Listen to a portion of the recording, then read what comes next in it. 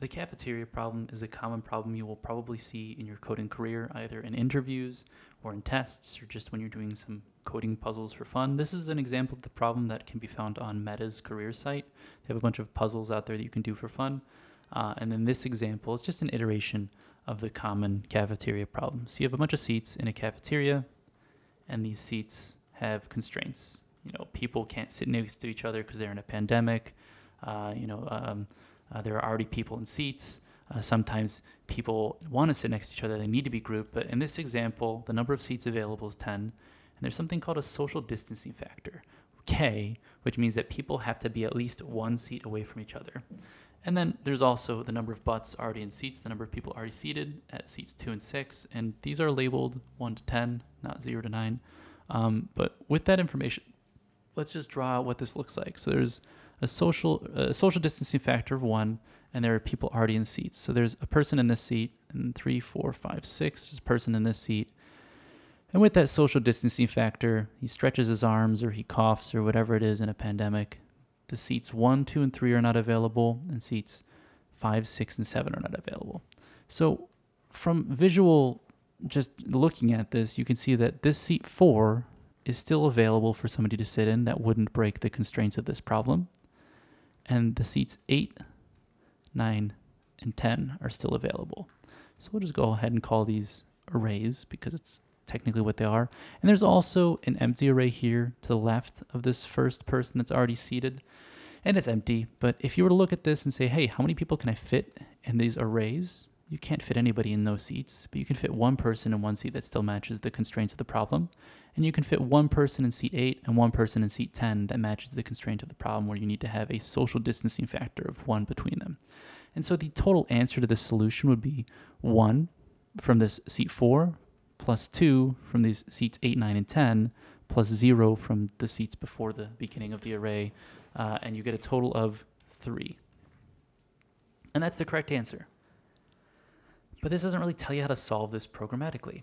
So how do we solve it programmatically? Well, first, let's talk about a completely separate problem, and let's get the equation for finding out how many seats, how many people can I put in a set of seats given n and k, ignoring whether or not people still exist in these seats. And the reason we're doing that is because we already have 3 groups of what we'll call islands of seats where nobody is interrupting them. In other words, we have a group of 3 continuous seats, 1 continuous seat, and 0 continuous seats on the left. So here we have n is equal to 5. And let's do some exercises with different values of k. So the default we're just going to say is k is equal to 0. You have a person in every single seat. And so your value is 5. If k is equal to 1, you have a person in the first seat, nobody in the second, third, fourth, fifth. So your value is 3. And so on and so forth. If we go to k is equal to 2, x, blank, blank, x, blank. And so on and so forth. But there's a way that we can understand what's happening here. No matter what the value of k is, if you have an island of seats that are deemed open, you're guaranteed at least one person can sit in that island of seats because you've designated it as open. It's not breaking the constraints of the rest of the problem. So at least one person can fit. And then to add any more people, you need to skip k before you can add one more. So k seats need to be empty plus that one extra seat for that person. So your equation ends up being 1 plus the number of remaining seats you have over k plus 1. And because there is the potential for seats to be a rollover or a remainder, we're going to floor this. So even though the number of remaining seats was 4 and k plus 1 of this example was 3, 4 over 3 results in 1.33333. So this is 1 plus 1.333 repeating, but it's floored, so it ends up being 2. And that's the answer, 1 and 2. So this equation, if we want to break it down even further, is 1 plus the floor of n minus 1 over k plus 1 is also equivalent to the ceiling of n over k plus 1. And we're going to use this equation or this equation to perform our math. So given n and k, so there's now an ability to given n, comma k, we can spit out sum of seats, the seats available. Well, let's call it seats available, right? So now, given n and k meaning a continuous set of seats, we can now spit out seats available. So looking back at our original problem, if we scroll on up, actually might help. Rather than having to worry about looking at this visually, this is an n of 1 and a k of 1 because it's still the k of the original constraints of this problem. And this is an n of 3 and a k of 1. If we were to plug these values into the bottom equations, you would still get 1 and 2. And technically, this is an n of 0 and a k of 1. And that's the one place where this equation technically doesn't pan out because 0 minus 1 over k plus 1 floor doesn't really work. It's actually negative 1, so technically it does work. Wow, I didn't even realize that. Well, does it? Yeah, it does because it goes to negative 1. So these both would still work. Never mind, I'm all good. But the answer still ends up being 0. And so this total would still be 3 from all 3 sections. And so knowing that we have an equation that we can take numbers n and k, plug it into the equation, and calculate it for each of these 3 sections, I think we now have a way that we can iterate over this list of seats and break it into subsections of just n's and k's. Rather than having to look at every single seat and check to see if it's already been taken, we can get a little bit more clever with it. Because the problem with checking every single seat is, yeah, sure, for 10 seats, not a big deal, but if you get to millions of seats or billions of seats or trillions of seats, which a lot of these programming problems do have, especially looking at the constraints for this problem, you only have 5 seconds for the code to run. This is not a time limit to solve it. No one's that smart, but this is a time limit for the code to run. And so you need to make sure that you're not actually iterating over every single seat in this problem because we just don't have the computing power to do that. And it's also a waste of computing power. So let's get into the code here and maybe talk through how this code is going to work. So the first things first, in English, I've gone ahead and written what happens or what the constraints and what the requirements of this problem are. But in English, we're looking for the number of open seats. So how many open seats are there between each of the already seated people? Between, so before the first seated person, between them, and after the last. Now there's some fancy programming that we can do here. Let's not get fancy though. Let's just use some very basic words here. So first things first, I've created some parameters, number of seats, social distancing factor, count of seats taken, and seats taken. These are the equivalent to n, k, and s. Count of seats taken isn't a variable that we really need to use. It's just the length of s, but it was there in the coding problem, so we just included it there anyways. But the first thing we want to do is we want to have our number of seats taken sorted. And the reason we want to do that is because we are actually looking through the array and we're trying to figure out the number of seats before the first person, that's the first person in the array, between each one, 2 and 6, or and then after the last. And so in this example here for my code, I have 11, 6, and 14 are already taken. If we don't sort this first, it's going to be kind of hard for me to figure out who I'm looking between or how I'm working through this problem. So if I sort this seats taken array in ascending order, I can make sure that I'm going to figure out the number of people for the first seated person, then between each one, and then after the last.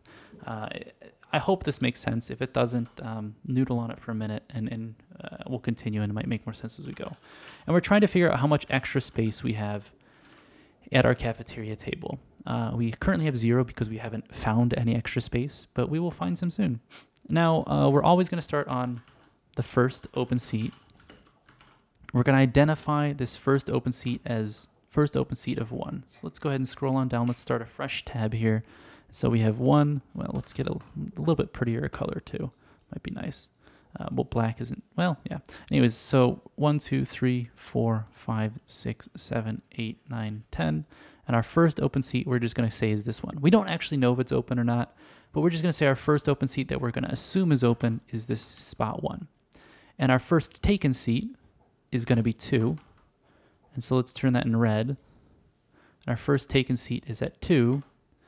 But remember, our first taken seat, or the seat that somebody's already in, also has a social distancing factor of k is equal to 1 in this problem.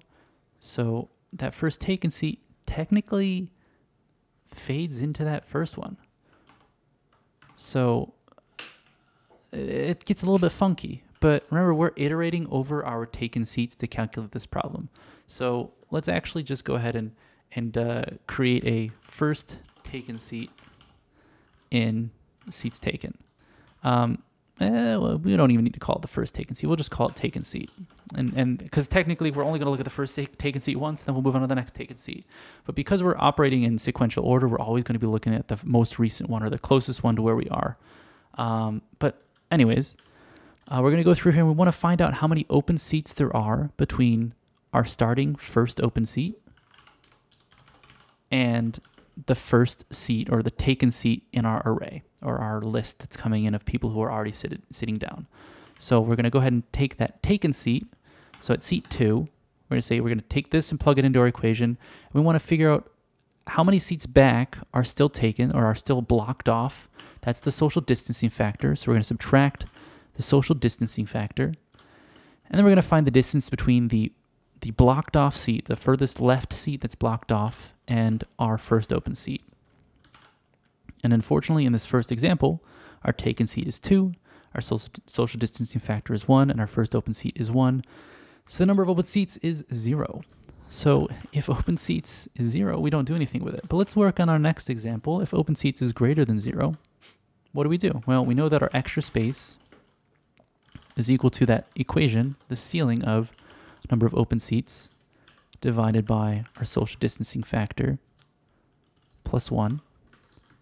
So that's how much extra space we would get from that open seat.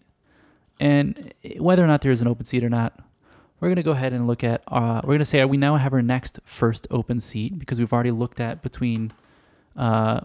these two sections between, the second taken seat and the left. Now we need to look at the next section. So let's maybe make this a little bit more clear. We've already looked at this chunk. Now we need to look at this chunk all the way to, is this 6? 2, so that's 4, 5, 6. So now we need to look at this chunk. So this whole section right here. And we need to figure out how many open seats we have there. So our first open seat is no longer seat 1. It is now going to become this seat 2 plus its social distancing factor, because again, that's not an open seat, plus 1. So we're going to go ahead and add our current taken seat plus our social distancing factor plus 1. And now our first open seat in our array that we've not processed yet is here, and we can repeat that process. And so let's go ahead and we go back up to this next taken seat, which is 6. 6 minus the social distancing factor of 1 minus the first open seat, which currently is seat 4, gives you 1 open seat. And hey, that actually tracks with above. That 1 open seat here of seat 4 is just 1 open seat. And so there, 1 open seat, if you do the math, that ceiling gives you 1 extra space, so on and so forth. But that's not the whole thing. We've already gone through all of our seats taken.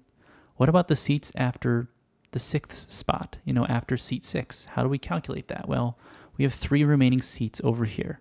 Because after seat 6, the next first open seat is actually seat 8. We'll skip 1 from the social distancing factor and then plus 1. Starting at seat 8, how do we calculate that? Well, first things first, let's go ahead and let's update our open seats. So the number of open seats we now have is going to be open seats is equal to n plus 1, which is the length of our array, plus 1 minus the first open seat. Now, why am I adding 1 here? There's a couple reasons. N plus 1 is at 10. Our first open seat is at 8. Because we're doing a subtraction, this is technically going to be considered an exclusive end. 10 is technically excluded here, so if you move it to 11, 11 minus 8 will give you 3, the number of remaining open seats. A little bit of fancy, it's not really fancy math, a little bit of math finagling here. And n is actually seats, no, it's a number of seats in here. I forgot what I labeled up here. And so the number of open seats we now have is 10 plus 1 is 11 minus the first open seat, which should now be 8. And that should give us 3. And again, if open seats is greater than or equal to 0, our extra space plus equals, I should include a plus here, because it's not just equals to, it's plus equals, and it's the exact same thing. The exact same equation. We could technically push this into a function, but it's pretty condensed as it is. It might make not as much sense to do that. We're just going to return the extra space. Now, I'm going to go ahead and plug in that exact example. We have 10, 1, social distancing factor, 2, and this is 2 and 6. And let's walk through this problem to see how it works. So let's go ahead and let's debug it. Debug it as a Python file. So seats taken contains 2 and 6. It's now sorted. That's fine. Extra space is 0. First open seat is 1. Our first taken seat is 2. Our open seat should be 2 minus 1. Minus 1 gives you 0.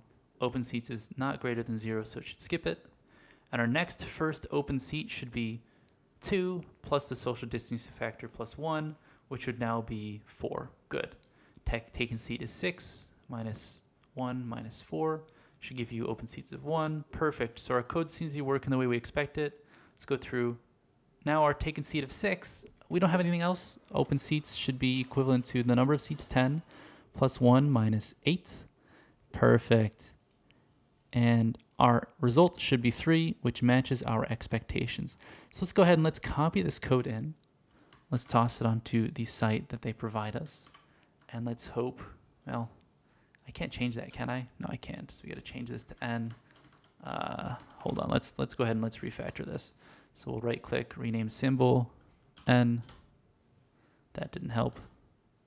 We'll just do this. We'll just go through real quick and we'll change all of these. Good fun.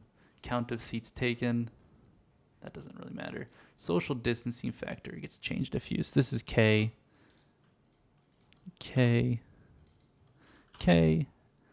and for taken seat in S, I think is the last one. And I guess that shouldn't really matter. Yeah, this should work if we paste this in there now. So let's go ahead and paste it in here. And I think we're going to need to also do import math. Yeah, import math. Let's test this real quick. And come on, give us the validation. Tell us it worked. It errored out. Int has no attribute sort because we're sorting S. Of course.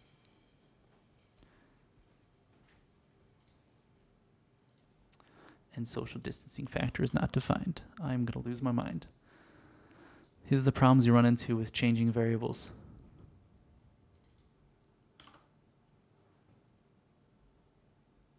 There we go. Okay, so it passed our test cases. Here's the big one. Is it going to pass all of the test cases? Because we don't know the rest of the test cases. I'm hoping yes.